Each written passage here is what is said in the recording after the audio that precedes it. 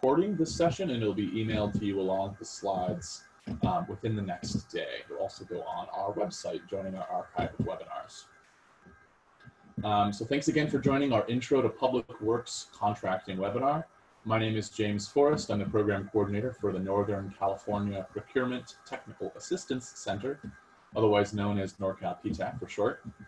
Our Procurement and Public Works Specialist, Ed Duarte, will be the main presenter for today's workshop. And we're also delighted to have Patricia Silva from Caltrans D2 starting things off for us as well. So it's going to be a good one. And this is just the first part in a 4-part series on the topic, drawing on Ed's extensive expertise. So we encourage you to register for the other 3 as well and follow along. Before we hand things over, here's the intro slide here. Before we hand things over to our presenters, I do want to give you a little lowdown on PTAC and the free services we offer, so you can take advantage of them. We are a nonprofit program, and we're set up to help small businesses achieve success in the government marketplace. We're funded mostly by the DLA, the Defense Logistics Agency. We also get extra grant funding from other state and local funds. So we provide all of our services for free to the public, which is great because we want to be able to help you out and we don't want to charge anything. We're hosted by the Humboldt State University Sponsored Programs Foundation up in Arcata, California, where you see that red star. And last year, Norcal PTAC actually helped our clients win more than $268 million in government contracts. So that's a lot of money going into the pockets of small businesses that might not be able to navigate this process without it. Every PTAC, so there's more than one PTAC, we are just one of 94 across the country. Every PTAC provides 3 basic core services. The first is one-on-one counseling. So we actually have procurement specialists like Ed, for instance, who can meet with you directly via Zoom or call or email. So if your business is located in one of these counties listed in green here, we got 15 of them, mostly on the California coast in the northern part here. We invite you to apply online on our website here at norcalptac.org, and we can connect you with a counselor. Second thing we offer is regular in-person and virtual workshops like this one, more on the virtual side these days for obvious reasons. And they're all on government contracting topics that we think that you can all benefit from. So they're open to anyone from anywhere, unlike our client services, but just for these counties here. So you can check out our website. Once again, you can find more upcoming events, and I'll be going over a couple of those later. Third thing we can help with is to set you up with a bid match service. This gives you daily access to federal, state, local, and even prime contractor opportunities. So with this tool, you can be notified when a bid request is posted that matches your desired criteria. And this helps you stay on top of the opportunities made available for you. So once again, if you're in one of these counties, go ahead and apply for us. You can give me a call, the number at the bottom of the page here, 707-267-7561. Or give me an email at info@norcalptac.org. I'll see what I can do to help you out. If you're located somewhere else, you can type in find a PTAC, and that usually brings up the APTAC, APTAC website, where you can find your own local PTAC that covers your area. A couple housekeeping notes here. To prevent noise interference, you're all started off by default muted for today's webinar. If you have any questions during the presentation, we do encourage you to enter them into the Q&A window feature. So in this webinar format, there's a Q&A feature. Please don't enter them into the chat window because we prefer to just monitor the Q&A. If you have any other sort of comments, you can put them in the chat, but Q&A feature, and then we'll get to them at the end. At the end, you can also feel free to select the raise your hand option, and then we can unmute you so you can ask your question aloud to Ed and Patricia. But if you raise your hand during the presentation, I probably won't get to you. And one more reminder that we are recording this session, and these slides, along with all the documentation and the recording, will be sent to you and posted to our website, where it will join the rest of our resources under past webinars. So with that, I am going to turn it over to Patricia Silva here, who is our liaison with Caltrans District 2. Thanks so much, Patricia. Hello, everyone. My name is Patricia Silva, and I'm the Small Business Liaison for Caltrans District 2, located in Redding, Northern California. Our district serves 7 counties: Shasta, Siskiyou, Modoc, Trinity, Lassen, Tehama, and Pelomas. Caltrans is made up of 12 districts, all from District 1, all the way from District 1 in Eureka, Northern California, down to Districts 11 and 12, located in San Diego and Irvine in Southern California. Every district has a small business liaison, such as myself, and our job is to assist and help educate businesses on how to find procurement contracting opportunities with Caltrans. This slide provides lots of great resource links for your viewing later, as this webinar is being recorded for you. The next slide provides also additional resources. There's a lot of PDF resources here for you. The SB1 flyer at work. There you go. Lots of great information there for you. Please review the electronic bidding guide. Also a resource for you guys to review. Lots of great information there. All you need to know about electronic bidding right there. And then we have our Doing Business with Caltrans brochure. Great resource as well. Go through it. It pretty much gives a good review on how to do business with Caltrans serving goods and services. What are some of the contracts that we procure? What are some of the commodities that we procure? So a great resource there for you.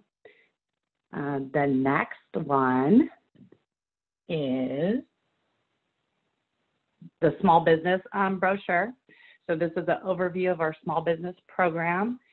Great brochure, gives you lots of information about certification, DBE, our Office of Civil Rights, our goals that we need to meet. This is a really good brochure for you. Talks about the DBB small business certifications that Caltrans recognizes as our state certification, and then a DBE federal certification, which applies to our contracts that have federal funding money attached to them. So that is a great brochure resource for you as well. The next one is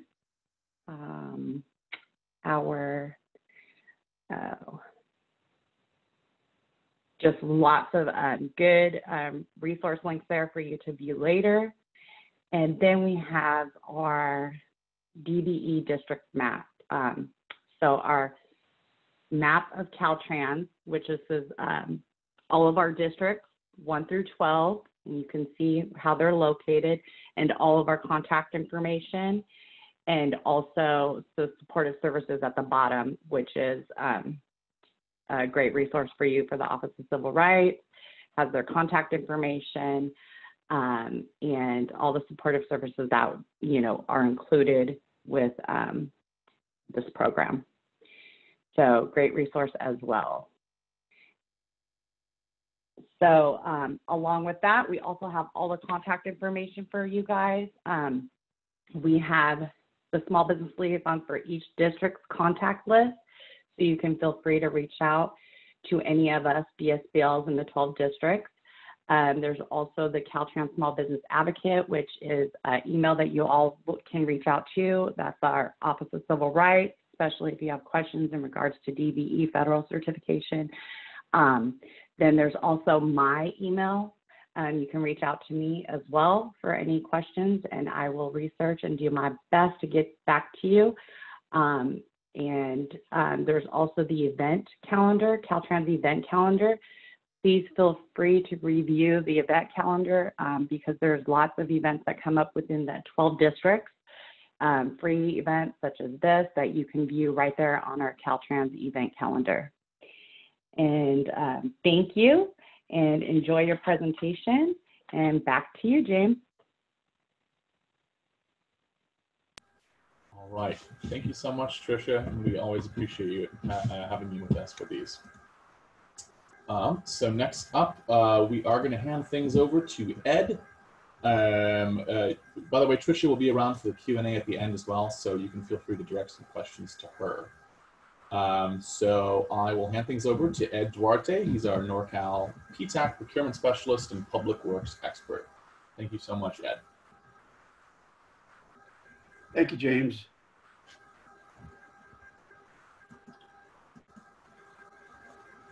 Good morning, everybody. I'm having a little difficulty with the slide here. Okay, here we go.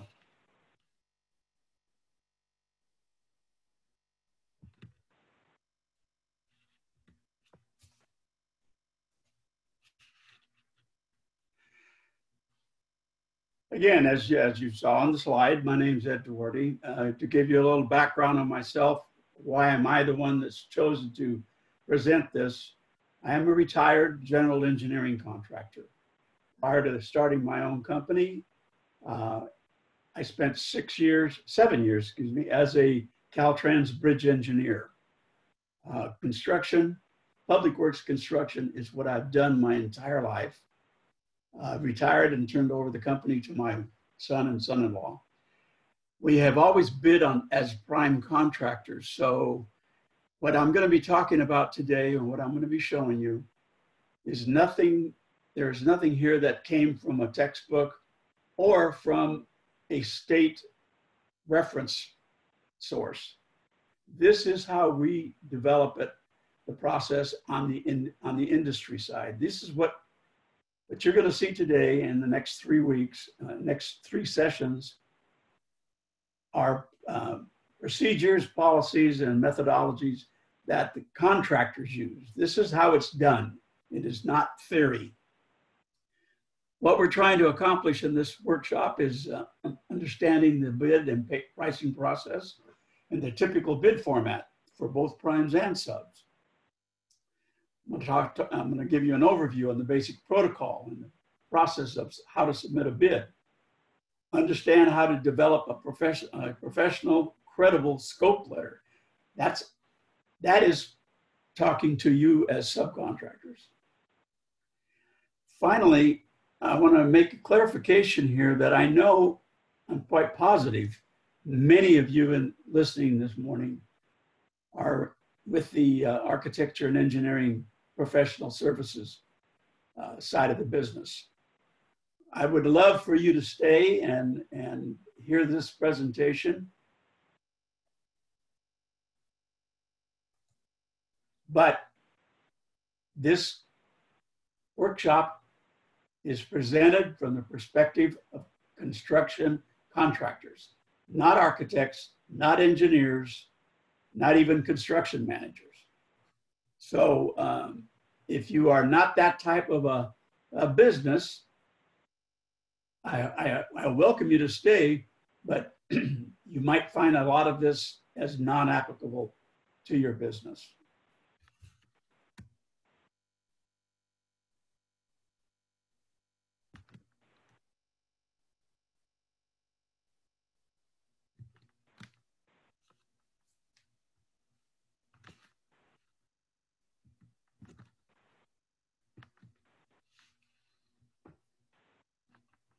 James, for some reason, we're having trouble. Yeah, can you double click on the screen again, the shared screen? Yeah, there we go. There we go. In California, all contractors and all agencies, public works agencies, are subject to the regulations of the Public Contract Code. It has a set of a set of basic requirements that apply to all construction contractors that plan on doing business with the state of California, with Caltrans, with a water district, a sewer district, a school district, a city, a county, etc. These are the basics. You have to have a proper license, a general contractor, A or B. The A license is the what we call the heavy civil. The A licensed contractors are the ones who build your highways, your freeways, your bridges, your airports, your water and wastewater treatment plants. The B license is called the general building contractor. That's the one that builds the buildings. It builds the fire stations, police stations, city halls, school buildings, and all residential construction. The subcontractors are licensed under a specialty C category. For example, a C10 would be an electrical subcontractor. If you want to do a public works contract, you have to register with the Department of Industrial Relations, a DIR, every year. and it's $400 a year. And any contract that you work on, if you're awarded, will have specific liability insurance coverage, including workers' comp. And speaking of workers' comp, there is no such thing as piecework on public works. You cannot subcontract out to one individual and say they are a subconsultant and they're going to be doing the painting on your project. Everybody has to get paid a prevailing wage by the hour. And I'm speaking of the workers. Those wages are, by law definition, they're called prevailing wages. It's a function of the Davis-Bacon Act, which in California is essentially union scale. If you're doing a job for Caltrans or the Sacramento County or the city of Modesto, you will get paid once a month as the prime contractor, once every 30 days in arrears. So the obvious conclusion that you immediately arrive at is that you're going to carry 2 months worth of work without a penny in your pocket. There is no such thing as upfront money on a public works contract. All bid proposals must meet without qualification or reservation the specifications written in the bid documents. You don't bid what you think, you bid what is shown. And finally, if you bid as a prime, all projects over $25,000 will be required to be fully bonded with a performance and payment bond.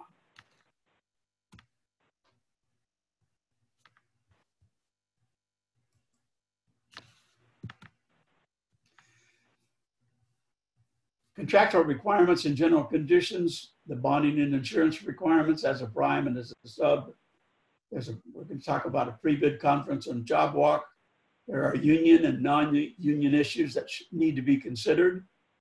And one of the key services that Norcal PTAC provides is the general contractor outreach to subs and the subcontractor outreach to generals. The methodology and the logistics that involve those issues.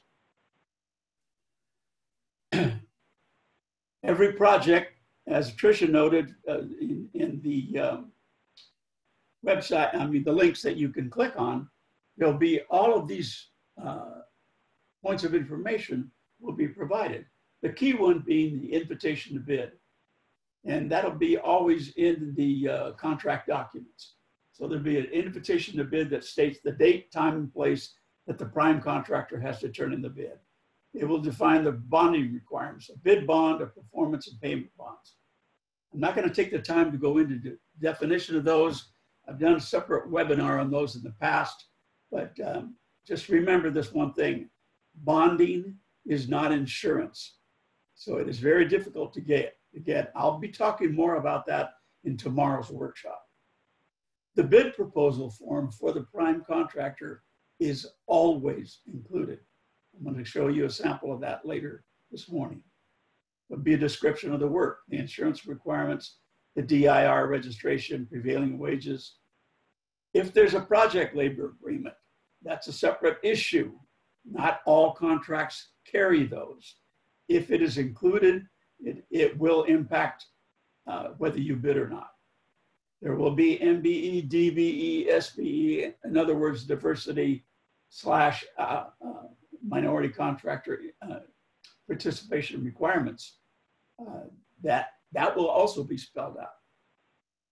The information will provide how many days there are allowed in the contract to complete the project and what happens if you finish late, liquidated damages. The type of schedule required, the submittals requirements, change order procedures, weather day allowances, the pay application procedure. When you get paid once a month, you also only get 95% of your check. 5% is always held in retention until the project is closed out. There are safety program requirements. Needless to say, COVID is affecting all construction projects in the state, public and private. A SWIP plan, which is stormwater, wastewater protection, erosion control. That's a key and mandatory a feature of every single public works contract. There's QA and QC requirements, and they will be very specific project closeout requirements. So, as Trish pointed out, you can contact the prime through the website, look at the estimate, review the bid form, review the list of primes that are planning to bid the job, prepare your scope letter, decide what you will bid upon, send the bidding primes your unpriced scope letter, begin working on your estimate, and then on bid day morning, send out your priced out scope letter. Steps 1 through 8 is the logistical timeline of the sequence of events. I've been doing these workshops for 25 years, and one of the most common themes I always hear every single time is I turned in my bid and I never heard back from the prime contractor. As a side comment, bear in mind, I'm talking to you as subcontractors. Let me digress for about 30 seconds here. If you are in today's audience, if you are a prime contractor, if you're a general contractor with the A or B license and you want to bid on a public works job, I don't really have to tell you what to do, because as soon as you get the contract bid documents, the bid form and the bid procedures, how to fill it out, what to include, when to do it, it's all there. Everything is explained. All you have to do is be able to read and be able to handle a lot of paperwork. So what I'm focusing on right now are you subcontractors who you do not go through that process. You are bidding to the primes. A construction attorney once told me, what a lot of subcontractors don't realize is you do not exist in the eyes of the owner. The owner there's a reason for a general contractor's position. The owner has a one point of contact, and all the subcontractors work for the prime. They do not work for the owner. Consequently, you will always have to follow that chain of command to get any problems resolved.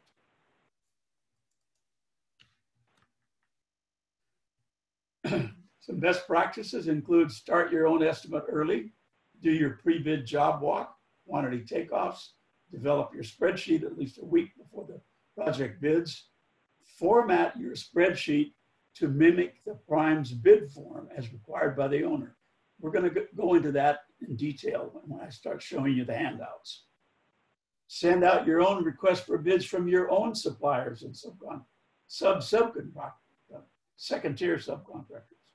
And send your unpriced scope letter to your bidding primes detailing what it is you're going to be providing a bid for on bid day.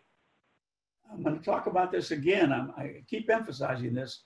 This is the credibility that you need to establish, because just calling up a prime and say, I'm an electrician, I want to bid on this school job, or I want to bid on this bridge job, that doesn't cut it.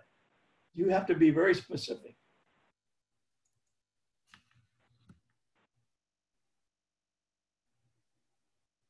I'm going to stop for a moment, and I've talked over some general comments and general procedures.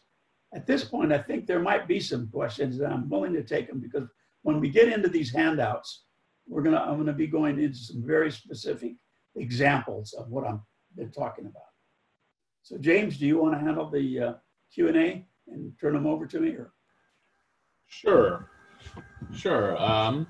And let me just once again remind you, a lot of folks are entering their questions into the chat window feature. We want to keep that clear for any technical issues or administrative functions. So I won't be answering any questions from the chat window. Sorry about that. But I can go and take a look in the Q&A. And when you submit a question, it only shows up to all the attendees once we answer it.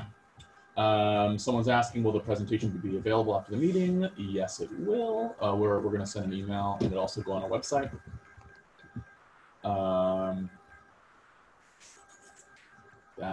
Someone's talking about audio interference. A little more of the counties. Okay, I see one about fabricators, James. Yeah, I'm just going through. What about fabricators? Yeah. Okay, fabricators like a structural steel fabricator or a, excuse me, that's the typical one. Cabinet shop, there's another fabricator. They will be bidding to the subcontractor, and that subcontractor will be bidding to the prime.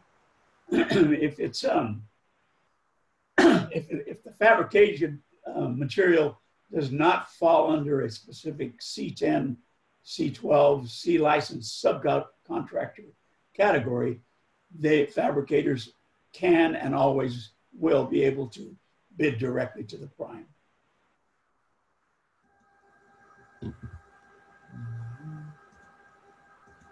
Noah Lee is asking for construction project suppliers. Do we submit our bids to the prime contractor or to the subcontractors? That would depend on what it is you supply. For example, if you supply safety equipment, you probably will be submitting directly to the prime. If you supply electrical switchgear, you definitely will be bidding only to the electrical subcontractors.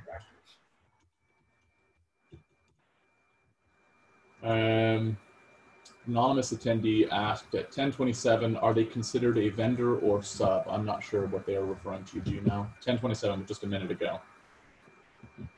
Oh, I think, well, I don't know. If they're talking about an A&E, the only time an A&E would be involved with a prime contractor is on a specific type of contract delivery method called design build. And that's where the A&E works as a sub-consultant to the prime contractor, and they would bid as a team.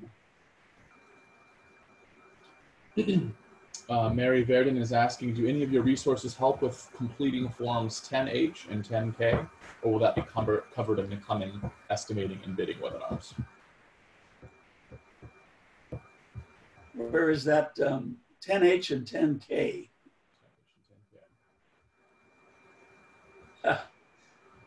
Well, maybe it's maybe the fact that I've been retired for a couple of years. I'm not sure. I'm not familiar with 10H and 10K are. If you could submit that as a separate question, I'll try to answer it later. Yeah, if there's any questions that go unanswered, that's attendees are welcome to email me at info@norcalptac.org, and I will direct them towards adding, or we can do some research to get an answer to your question. I see a question from Claudine, where she says, I have an asphalt sweeper. Have not been able to find those services detailed in the scope of primes. Typically on a brand new street project, you don't need an asphalt sweeper. But most general contractors who are road builders do their own asphalt work. They would never sub out the actual lane of the blacktop. So if you were an asphalt sweeper, you might be, it might be better to look at a county road project and bid to a smaller contractor. I think that's about all I could offer on that one. On the next one, there's a standard section of the specs on site security requirements. Believe it or not, sometimes you'll see specifications regarding site security. The reason that you most often do not is because the owner would love nothing better than to leave that responsibility up to the contractor. So when our company bids on building projects, we assess the neighborhood where we're going to be building that project, and if it warrants a guard dog or an armed guard or a security guard of any type, we have to handle that. That's because if any theft and vandalism occurs on the site, it is not a problem for the owner. It's our problem. We have to address that. So no, I don't think you're going to find security requirements, except possibly at a prison. Now, we've done a prison project and they have very specific site requirements. Next question, if we use a sub, how do we pay them? Do we pay the worker then the company? No. If you are I'll answer that, but there's two answers. If you're a prime contractor, you will be paying the sub a lump sum monthly progress payment. And it is up to the subcontractor to pay their workers. If you have your own workers, obviously it's a regular paycheck.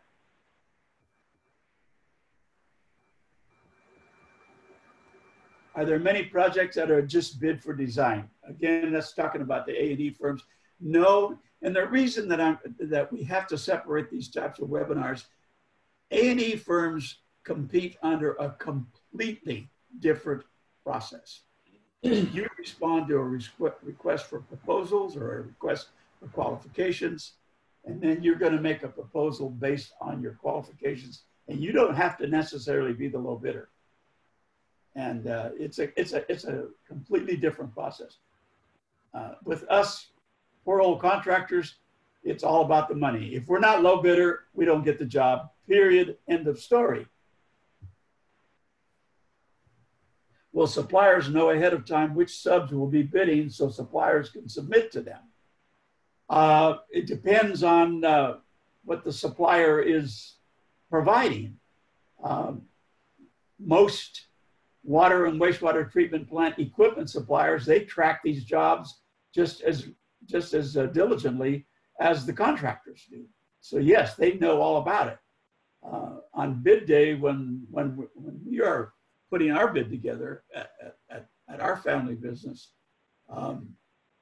we establish a list of all the materials we're going to need, and then we make sure we have coverage. We reach out to them, but it just depends on what material the supplier is going to provide. If you're a special inspector, welding and coating, do you have to have BDSA approved to work with the state? It depends. It'll be in the specifications. If normally most special inspectors, especially for welding and coating, do have to have specific DSA and other specified qualifications. And again, that will be in the specifications. Okay, forms 10H and 10K that relate to determining the fringe benefits. I'm sorry. That's because I have a bookkeeper and an office manager that takes care of that part. I'd have to answer that one offline. I know the prevailing wage rate and certified payroll process can be confusing, but it is, unfortunately, it's part of the process and it's a mandatory requirement. What about project management and construction management? It's the same as E&E. It depends. That depends on what type of project it is. If it's a building project, it'll be a separate RFP process. Caltrans now has a bid category under a prime where they'll provide what they call project management, and they require project management. And sometimes that is subbed out by the prime, but not always. Here's a good question that we fight with in the industry all the time. If a sub hires a fabrication top to fabricate out of, do they have to pay prevailing wage? I'm gonna go on record and at risk by simply giving you my opinion, and I can give you some fact. A private cabinet shop, for example, located in Fresno. They've been an open shop. They've been a family business for 50 years. They want to provide cabinets for a school job. No, they absolutely do not have to pay prevailing wage. However, there is a growing movement with organized labor to plug that gap. They've already done it with concrete ready-mix delivery trucks. For 100 years, a ready-mix batch plant did not have to be union and pay prevailing wage rate. The building trades lobbied Sacramento and got that passed and got it included. So now that's one of the reasons why a truck driver driving a ready-mix truck, they get full Teamster scale, even if they're working in Modoc County. My company's a site security, but we don't get any estimated hours and dates. Well, that requires a communication between you and the project manager or the estimator to find out what's the size of the job, how long is it going to last, and get some specifics. You're going to have to dig in for that. I didn't understand the 5% payment holdback. Can you explain a little more?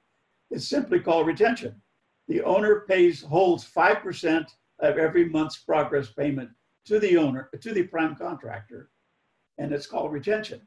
And likewise, all these what we call flow down provisions, that same retention requirement, I will pass down to you in your subcontract that you have with me.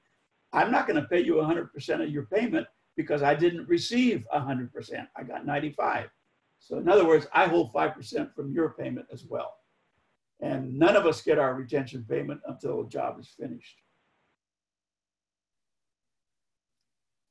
Are the DBE requirements for a DBE prime the same as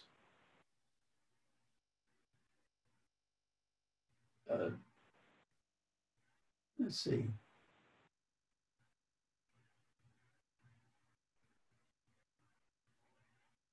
That one could be, it depends on the contract. It will say on the contract if the DBE requirements, DBE certification and usage of a DBE by a prime, it has to be a certified firm, and they have to be doing what they call worthwhile, actual, real work. So I'll take too much time answering that, but I'll try to answer that offline. Trucking firms, most contractors, I know the highway contractors, we don't build highways, by the way. But most of your Caltrans highway contractors, they do not hire subcontracting trucking firms. They hire a trucking broker, and then they provide truckers on site to do the excavation and off-haul and inbound dirt. Jessica Borland, are you required to pay prevailing wage if you're on site installing the cabinets or seal? Absolutely, yes, correct. Okay, I think that's probably a good place to end the Q&A. I hope I answered most of your questions. All right, moving on.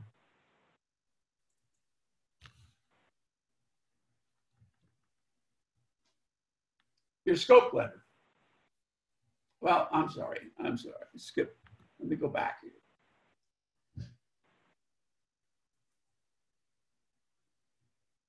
Just some quick comments about finding work. We already talked about the Caltrans links. There's a publication called the Commerce Business Daily, which is online. The two that our firm uses the most is the Daily Pacific Builder and a Builders Exchange newsletter. Daily Pacific Builder and the Blue Book are both available online. They cost money. The Daily Pacific Builder is an industry trade newspaper published every single business day of the year.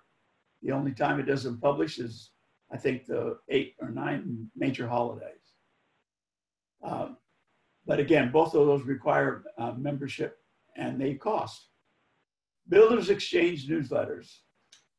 I am a big fan of Builders Exchanges, having our families belong to ones for 60 years. They are the best bargain around, and they have their own newsletter, and they are localized. And that newsletter will carry a list of projects that list all of the projects in that particular region being served by that Builders Exchange. So I would strongly encourage any of you to, if you're really serious and you are an ongoing business in providing construction services, the Builders Exchange is a bargain. And of course, as I said, and as Tricia pointed out, with Caltrans has it, Most, if not all, public works agencies now have online websites with a complete listing. One of the was a very good example is East Bay Mud. Another good one's Corps of Engineers, and Caltrans, et cetera. So those are ways to find work. Now,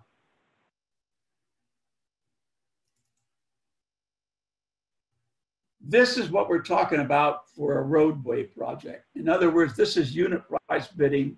I'll go over how it's done tomorrow in more detail. What I'm just going to show you what it is this morning. But this is what I, as a prime, would have to fill out on bid day and turn it in. With inflation and the growth of California and the cost of construction, this process has now become huge. A Caltrans project of 10, 15, 20 million, it would be absolutely common to have 100 to 200 to 300 bid items. So when you look at a perspective, and I'll phrase my comments as the prime. When I have to fill out this type of a form and include a subcontractor list of everybody every sub I'm gonna use, and all of the other forms that we do, this process has become incredibly complex. And Caltrans is one of the few agencies that has gone over to online bidding, electronic submittal of the bid. That's not how it used to be done.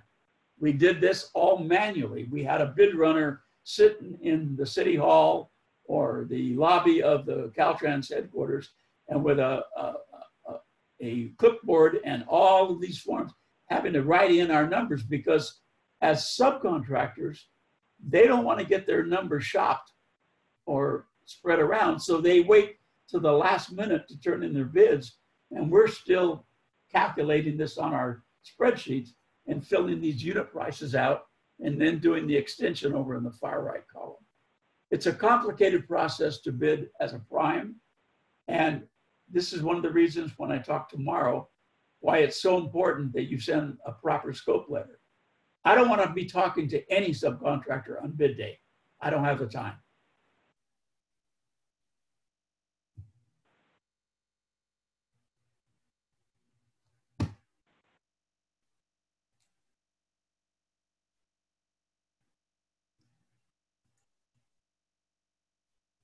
Just another quick example. This is right from the Caltrans website. There you see bid item lead compliance system. LS, the unit of measure LS is the lump sum. EA is each. LF is lineal foot. CY is cubic yard. You get the drift.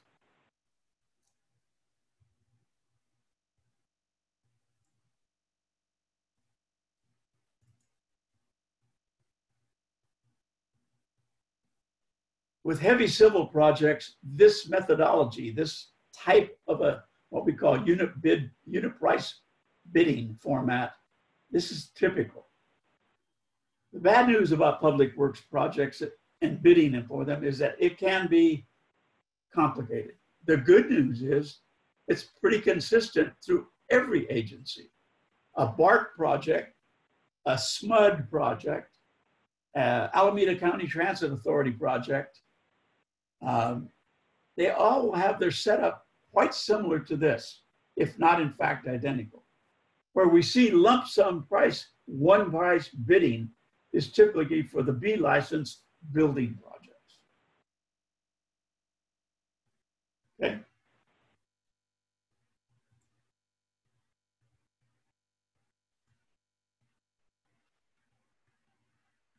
Here's your typical invitation from a contractor. And I'm going to go through these rather quickly because I want to point out specific things. For example, this was sent out by Tykert Construction out of Sacramento. They were bidding on the Kings Beach Water Quality Improvement Project. They're looking for subs and suppliers for street sweeping, SWIP, water pollution, erosion control, trucking, concrete, asphalt, etc. They say they're willing to break items of work into smaller increments to assist DBEs and small subcontractors and suppliers in obtaining work. Contact them for details. There's the engineer's estimate for the overall job. But they also include, please note that this is a prevailing wage project. All subs will be required to enter our standard contract and must be union or willing to sign a one-time job agreement. You will find this paragraph on virtually every Caltrans project prime notice to subs. And the reason being, it's just kind of the way things developed over 100 years. Most of your big A-license road builders, they happen to be union. I don't know, it could be 100%, I'm not sure. I know it's over 95%. So that brings up an interesting question. If you're an open shop sub, are you willing to sign a one-time job agreement? If you are not, then you have no business bidding this job because you're wasting your time. And you haven't got that luxury to be able to afford that.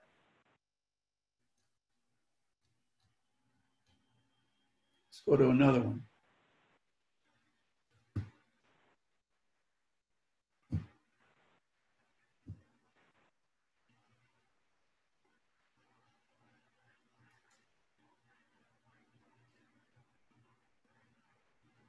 I'll show you this one because it had unique qualifications.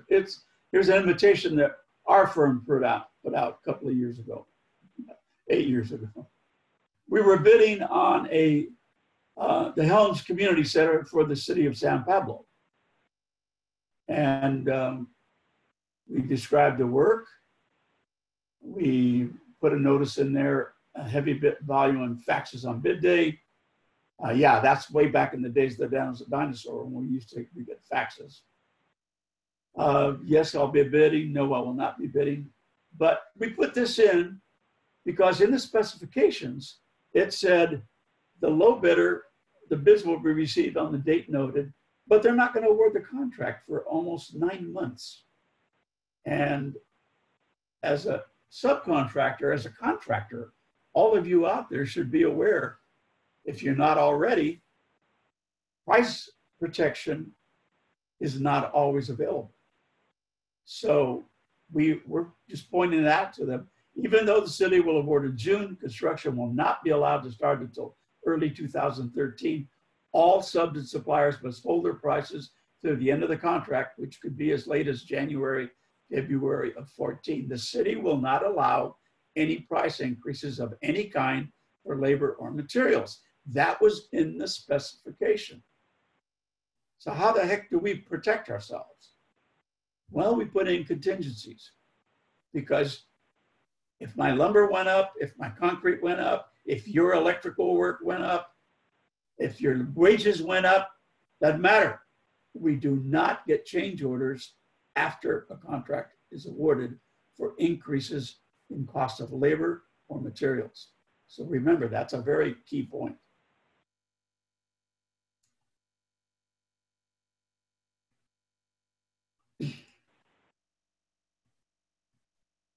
When you're sending out a scope letter,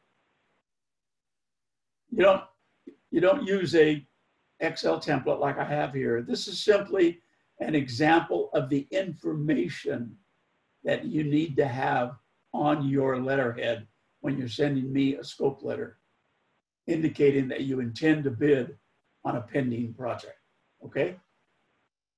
And I think it's self-explanatory. The only thing, this template is 4 years old, so I do not have the DIR registration number requirement. It has to be on today's bids.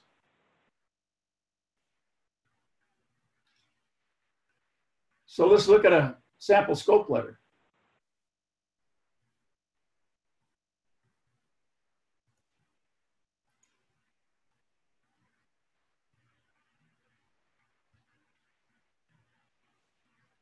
to whom it may concern.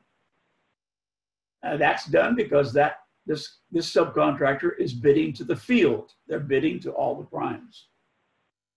They list the job, and then they say, this is to confirm our quotation for your above resident project per plans and specs dated as prepared. We've noted addendums 2 through 5. I should have highlighted that. That is a very key point. When you are bidding as a subcontractor on any project, if there are addendums, you need to make sure you specifically note that you have seen those addendums, because I will hold you to whatever changes are on those addendums if we get the job and you're low and we all get awarded the contract. Well, there's what he's including. There's his qualifications, exemptions, exclusions, which is fine. And he points out that he's a non-union contractor. That's fine. I don't care as long as he pays prevailing wage, because we happen to be an open shop prime contractor. And their exclusions, exclusions should be typical for your particular type of scope of work. By the way, excluding retention, the 5% retention is not going to fly.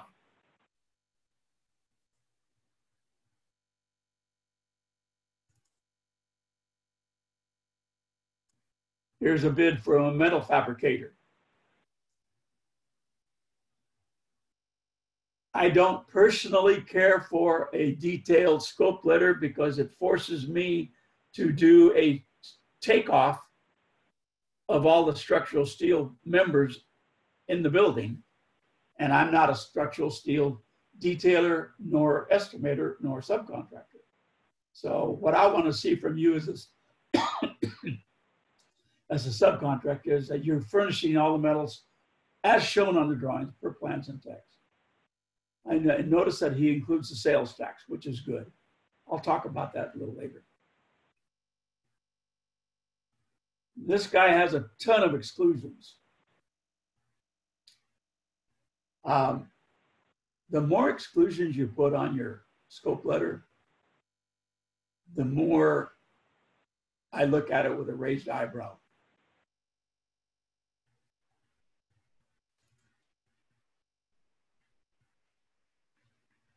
Real nice, simple electrical subbid. We will furnish as shown. Items 10, 41, 42, 43, 44. They acknowledge the 5 addendums were issued on that particular project. Clarifications, talks about submittals, warranties. He will do his own cleanup to a dumpster provided by others, namely me. Here's what he excludes, etc. Good bid. All that matters now is he the low electrician? Item number 12 is, again, Tricia's already given it to you, helpful websites for public works. These are the types of handouts, these are the types of bids that you will be involved in if you're bidding on as a subcontractor and for Caltrans or any kind of a highway project and or any kind of a building project. Now, the building project will be the lump sum method, which I don't have time to go over today, but I will talk about it tomorrow.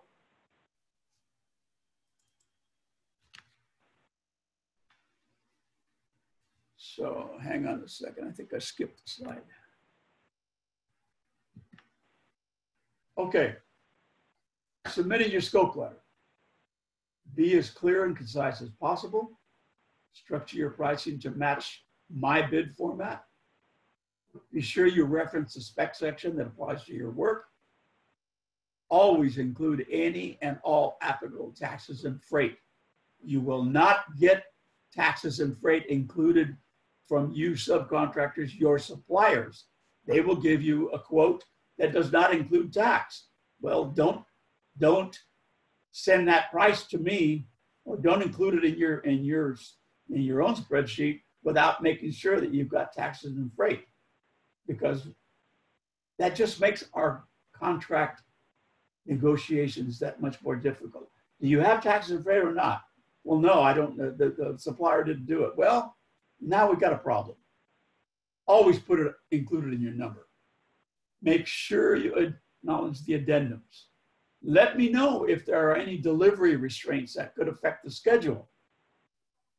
Identify unloading requirements. Here's a good example. If you're a rebar, reinforcing steel subcontractor, and you're going to furnish, you're going to fabricate, furnish, and install all the rebar in the reinforced concrete. All right, we're not going to unload that rebar by hand, are we? And you normally don't come with a crane. So you let me know in your scope letter, contractor to provide unloading of all rebar. It's a standard exclusion. It's a standard requirement, and all primes, we understand that. So I will have a crane there to unload your rebar. I'll put it close to the job, and then your people will have to pick up the bars and walk them out and put them into the forms. If appropriate, offer alternate pricing for partial scope, but be clear. And always state how long your price is good for. Your price has to be as good as long as the bid documents state. And they will always say so, that the prime's price must hold for 30 days, 60 days, 90 days. It'll be there. That number will be there. Yours will follow. And I will not accept any exceptions to that rule. If your price has to go up, you and I have a big problem. Worst practices. Don't bid the alternate items unless approved by the design firm, the A&E. Don't give me that detailed quantity takeoff bid form unless the bid form calls for it. Don't exclude taxes and freight. Don't expect that you're going to dictate payment terms. There will be no upfront money. You will pay prevailing wages. You will not get any money. You will not be able to say, I exclude retention. It just doesn't happen. Don't wait till 15 minutes before the bids are due to submit your price, because chances are 95 to 98% I won't use your number. I don't have the time. We bid a job for the city of Dublin Unified School District about, I don't know, 3 or 4 years ago. A $70 million gymnasium. We got 300 sub-bids. So having to read those, categorize them, classify them, determine the low bidder, do apples to apples scope comparison, and then list that low subcontractor. It's a lot of work.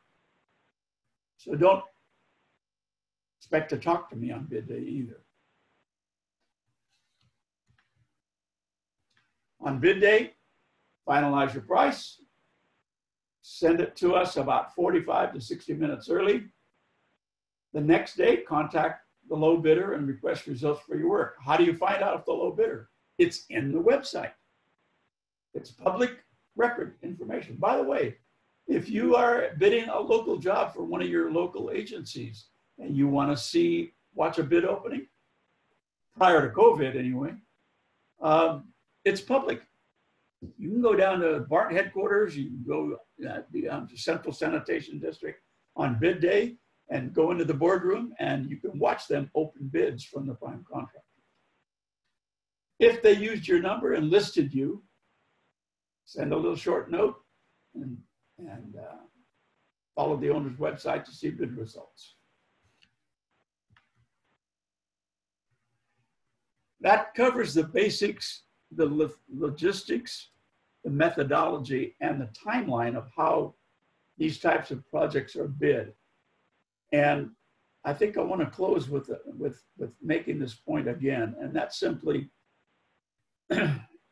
if you, as subcontractors, if you want to be competitive, you have to do a good estimate. And being certified as a DBE does not get you the job. I'm not going to get the project unless I'm the low bidder. And if I don't use the low electrician, the low painter, the low plumber, the low asphalt person, the mathematics tells you I won't be, probability I'm not going to be the low bidder. So we all have to be competitive. And you need to be bidding for plans and specifications. And the more structured and professional your scope letter is, and I get it early, you've opened up that first line of communication, because I'm looking at this letter and I'm saying, here's somebody who knows how the process works, and they brought up a good question. I'll probably call you back or email you and say, do you have the electrical demolition included with your electrical bid? Or will you be providing it? Now we have dialogue. So credibility is everything, but price is the final judge. So with that, I will take more Q&A if you have any. Thanks, Ed. Let me thank you so much for going over all of this important information, and I just want to go over some of the upcoming events. As I mentioned in the beginning, let me get my video on here just for a second. As I mentioned in the beginning, this is just the first event of a 4-part event series that we're lucky enough to have Ed presenting for. So this is the intro one. Tomorrow at 10 a.m., same time, he's going to dive into estimating and bidding. And then the follow-up will be next Wednesday, week from today, also 10 a.m. And then he's going to close it out with a Managing a Public Works project, also at 10 a.m. on the 30th, Thursday. So you can find all of these on our website, a link to Eventbrite where you can register for the rest of them. So if you like what you heard today and you found it useful, go ahead and sign up for the rest of them. We also, of course, have different webinars coming up. On August 5th, I believe that's coming up pretty soon, we have a How to Do Business with the State of California webinar and a government contracting web series, which we're kicking off on the 18th of August. And we partnered with the SBA and the Department of General Services, as well as Caltrans for that event as well, for those events. So do check our website, norcalptech.org/calendar. I saw we had some questions about upcoming events, so you can find all of our information on our website. We have plenty of time for questions now. Just one more reminder that the questions will be answered if they're sent into the Q&A feature, not the chat feature, and it's looking good. So let's get to our questions. And remember, just a little word of advice: when you're asking questions, try to be specific to how you want them answered. So if you want Patricia to answer a question, for instance, just try to be specific with the question, but also ask questions that are general enough that you think everyone could get use of it. If it's too specific to your circumstance, then you can send it to me, and I will try to get a personalized answer for you in your specific business. So Ed, do you want to take it like you were doing before? You seem to be going through the questions yourself pretty well. Do you want to do that, or do you want me to read them out for you? No, I've got it up on the screen right now. So I'll start with Claudine. What's the implication of a one-time bid agreement signing if you're not union? Well, the implication is that you are signing a contract with that particular trade. Your people will be paying a monthly dues into that union. You will be paying all of their benefit payments into the trade union. The disadvantage is if you are signing a one-time agreement, and this is a touchy subject, okay? If you have no intent of staying in the union, trust me, the building trades will question you on that, and they will know. If you're only going to do this the one time, all those benefits that are paid into the union, your people will never see them, because they're only going to see them if they're vested, and they have to be members for 5 to 10 years. So it's a very distinct disadvantage. Number two, because you are a one-timer, the union is going to put you at the bottom of the priority for sending you. You're going to get what we call the bottom of the barrel off the bench. it's not a great deal. But if you need the work and you can live with it being one time and you can live with the hassle, it's what you're going to have to do. The unfortunate atmosphere that exists in the state of California is that the building trade unions control Sacramento 100%. And so we're not going to get any relief on this. Most of the contractors that do as I said, the Caltrans work, they're already union, and that's their choice, and that's fine. I have no problem with that. But if it makes it difficult for small firms, because what can happen is that your people, they get a higher rate, and if you go to do your private work, you can't charge that same rate to a private owner, at least most small-time owners, such as a doctor's office or a private building. And it will affect your ability to get work. Depends on your location. Enough said about that. What's the most in-demand certification pursued? DBE, well, the DBE is self-explanatory. I think that pretty much covers it. MBE is not much use anymore in minority-owned business.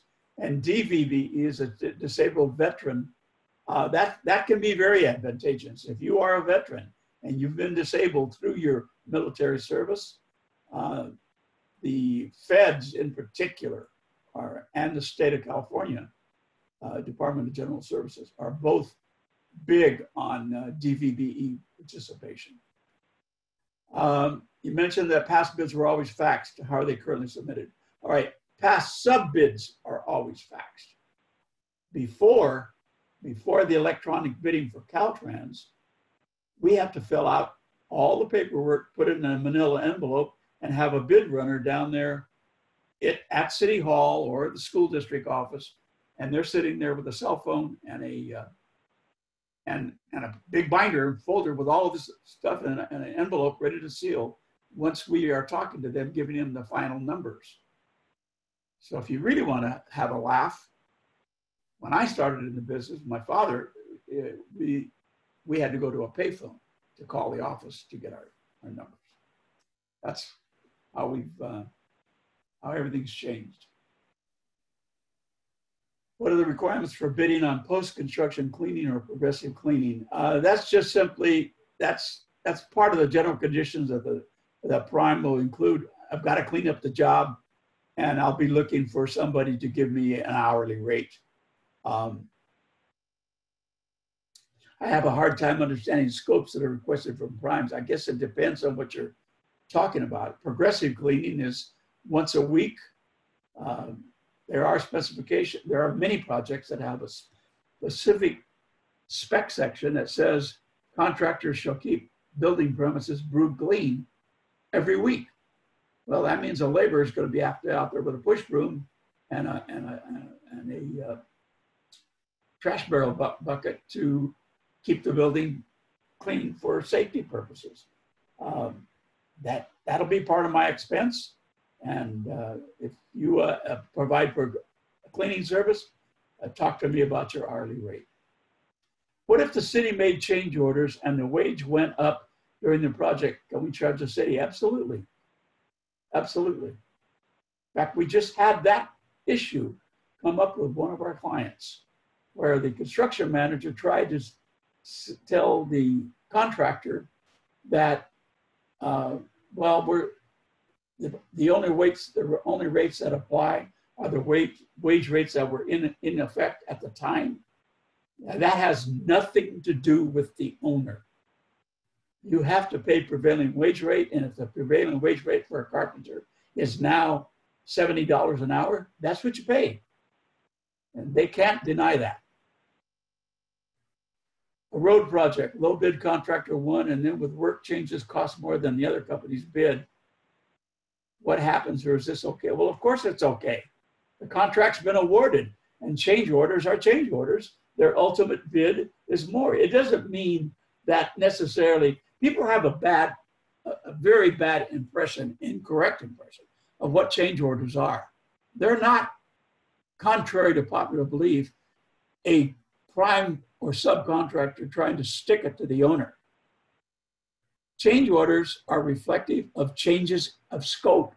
And if the work scope changes, they are entitled to more money. How do we get on the distribution list for coming up A&E workshops? PTAC. Just keep in tune with James and our other counselors here. Is it safe to send a bid a couple of days early? Will I be sending my bid number to be shopped? Right, absolutely. I wouldn't send it too early. I would send it on the morning. If on bid day, if the bid is at 2 o'clock, I'd send it at 11.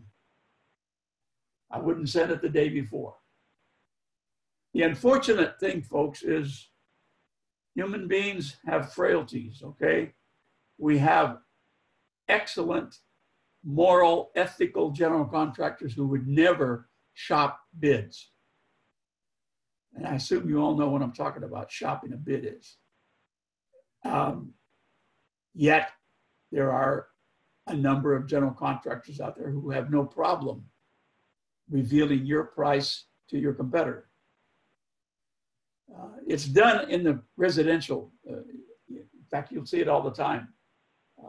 You get a quote to paint your house for $10,000, and then that painter came out, measured up, asked what colors you wanted, took a look at the furniture settings, etc., and worked up a nice little proposal. Then you call up another painter and say, come over and look at my house, and then you hand them the first painter's bid. It's done all the time in the resident. Well, it's very unethical, it's immoral, but unfortunately, it's not illegal. In the construction industry, the subcontractors' methodology evolved to prevent shopping by simply timeline. They just turn in their bids at the very last minute. The same thing happens with suppliers. Switchgear for electricians, those suppliers, they wait till the very last minute to give their bids to the electricians because there's 4 or 5 electricians bidding on this job, and there's all kinds of suppliers bidding to all of them. So I think that answers all the questions. I can be reached at ed@norcalptac.org. I hope you enjoyed the workshop and hope to see you tomorrow. Thanks so much, Ed. We really appreciate having you here. And thanks to you as well, Patricia Silva from Caltrans District 2. If anyone has any other questions, you can feel free to email me at info@norcalptac.org. If it's about the presentation, I can direct them towards Ed. If there was a question you didn't get answered here. If you'd like something more in depth, a one-on-one session with one of our procurement specialists, we would like you to apply on our website at norcalptac.org. Hit that red apply now button and fill out steps 1 through 7. If you're not in our service area, just a reminder that there's PTACs across the country. You just type in find a PTAC, it should direct you to the APTAC page. You can put in your state and your locality. You're going to get a link in an email soon coming from Eventbrite, info@norcalptac.org. It's going to have a link to a survey. It's a satisfaction survey. It's very short. You can fill it out anonymously, and it really helps us out if you just tell us how you felt about the webinar today. Helps us improve our services and also keep our services funded for the future, which benefits everyone. So as I mentioned, there will be a recording of today's presentation and the slides will be posted. So this email you'll receive, you're going to get a link where to find these resources. They're going to be on our website at norcalptac.org under the resources tab in past webinars. So once again, thanks so much for joining the first of our 4-part series with Ed Duarte in Public Works Contracting, and I hope to see you tomorrow. Thanks.